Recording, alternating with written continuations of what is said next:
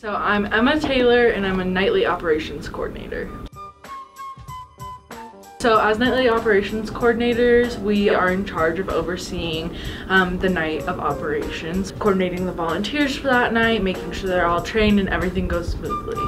So it's basically like Uber, but free. It's just a safe ride home for CSU students and really kind of anyone in the Fort Collins community. We won't ever turn anyone away.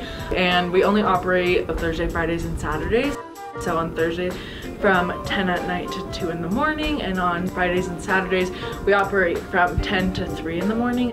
We are volunteer based, so organizations can come and volunteer. Fridays and Saturdays we can take up to 42 people. It's hard to get 42 people to come for free to spend their night driving around the city of Fort Collins. So we offer deals. So on Thursdays, if an organization brings 15 people, we're able to pay them $500. And on Fridays and Saturdays, we offer the same kind of deal, but if they can bring 30 people, we'll give their organization $1,000. And we're funded by the student fees. That's how we're able to keep it free.